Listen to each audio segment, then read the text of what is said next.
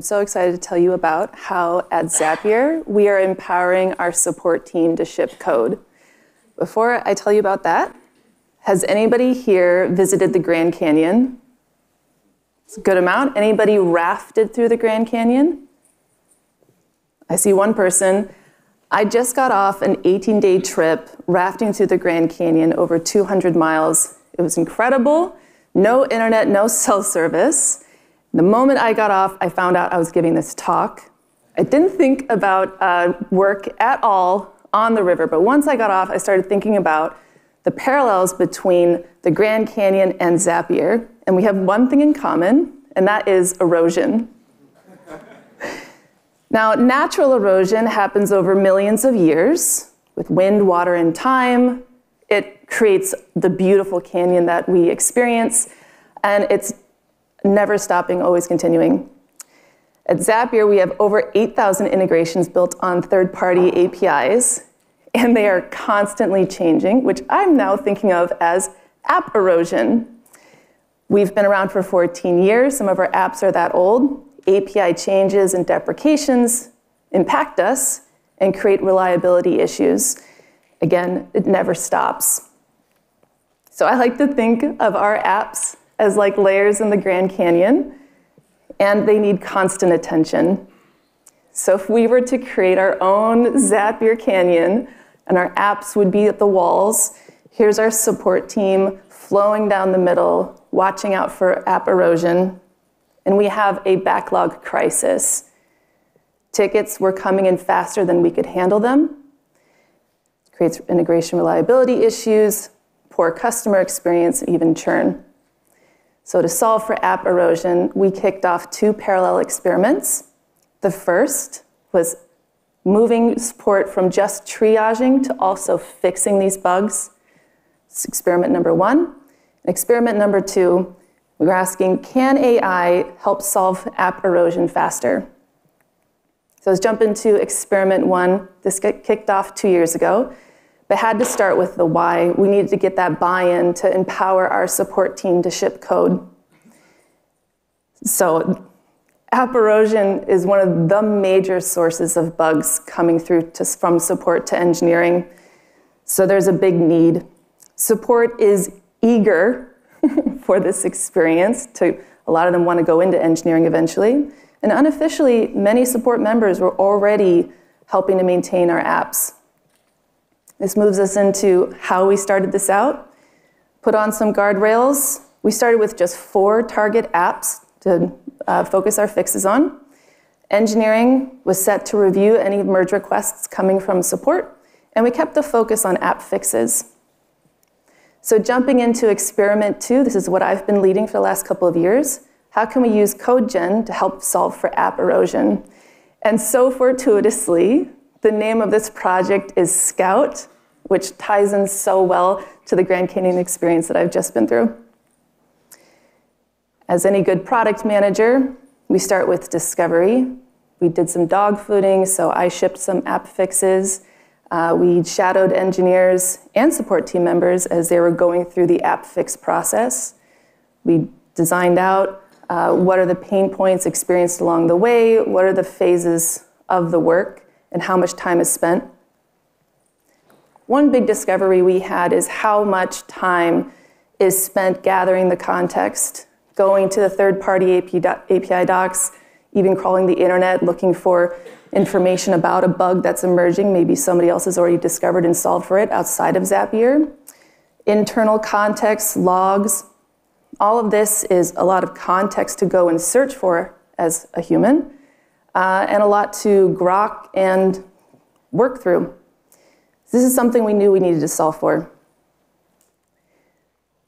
Where we started with all this great opportunities and pain points is we started building APIs that we believed would solve for these individual pain points. And some of these APIs are using LLMs to, for our diagnosis tool, gathering all that context on behalf of the support person, engineer, and curating that context, and building a diagnosis that's using an LLM.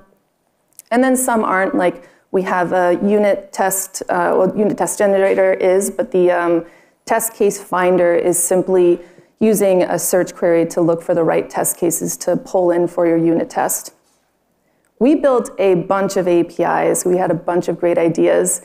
So there was a lot for us to test with, but we ran into some challenges in this first phase.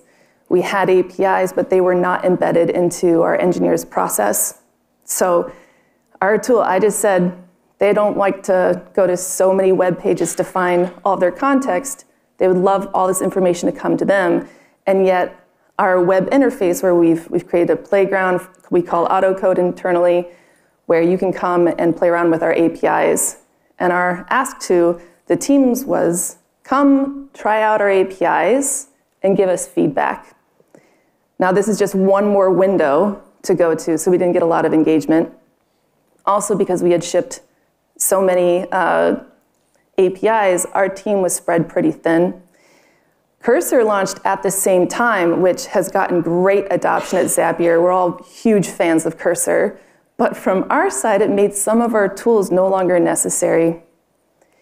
But there was one major win in this phase, which is one of our APIs became a support darling. It's diagnosis, that number one pain point of needing to go out and find all of your context, curate it for yourself so you can start solving the problem. We were doing that on the support team's behalf with the diagnosis API.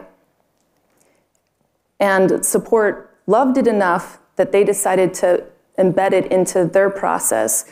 They asked us to build a Zapier integration on our AutoCode APIs so they could embed it into their Zap. That creates the JIRA ticket from the support issue. And now diagnosis is included.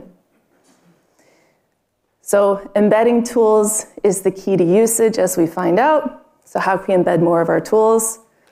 Well, then MCP spins up, and that solves our problem. We can now embed these API tools into our engineers' workflow. Specifically, our engineers are pulling in these MCP tools as they're using Cursor. Our builders using Scout MCP tools are leaving the IDE less, spending more time in one window. Still coming into challenges.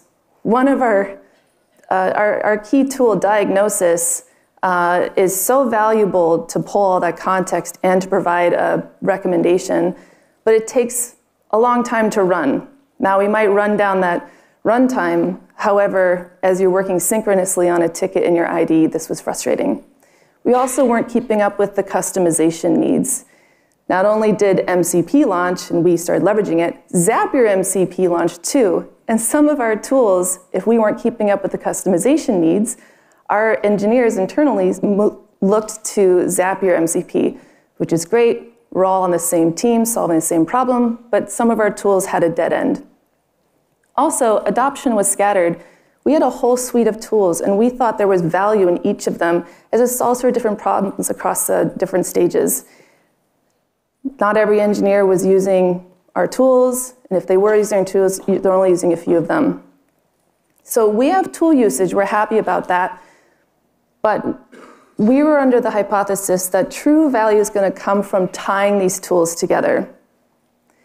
So what if we owned orchestration of these tools? Rather than saying, here's a suite of tools, you use them as you wish, what if we combined them and created an agent to orchestrate this?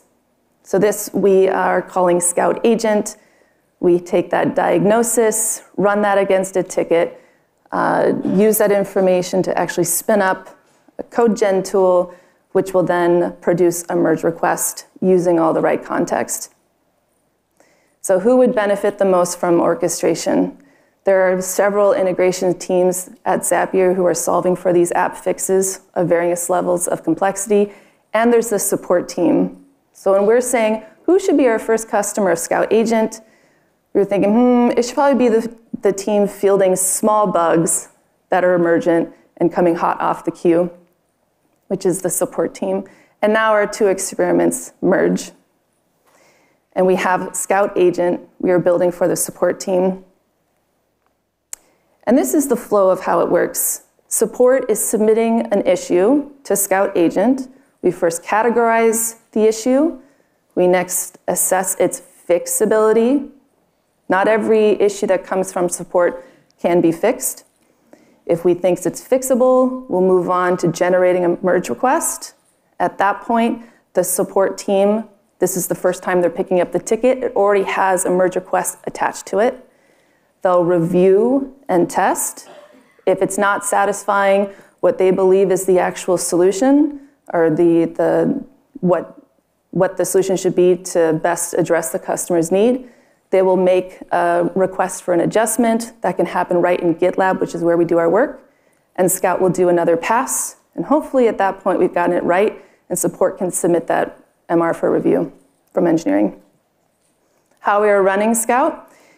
It's all kicked off by a Zap. This is a picture of one of our Zaps. There are many Zaps that run this whole process, and it embeds right into our support team's Zaps. We do a ton of dog fooding at Zapier.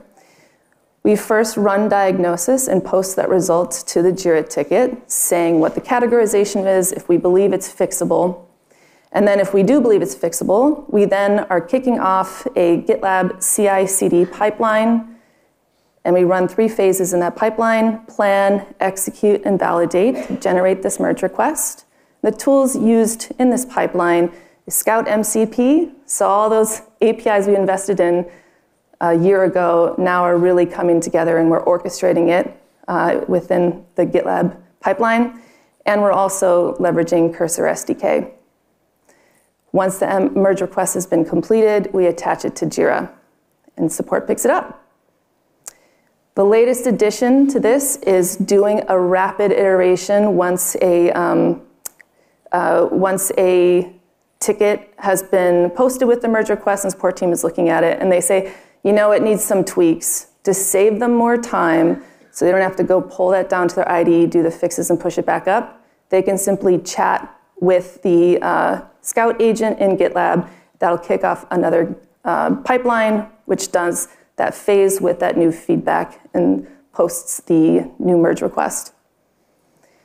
On our side, we want to make sure Scout Agent is working, so we ask 3 questions. Is the categorization right? Was it actually fixable?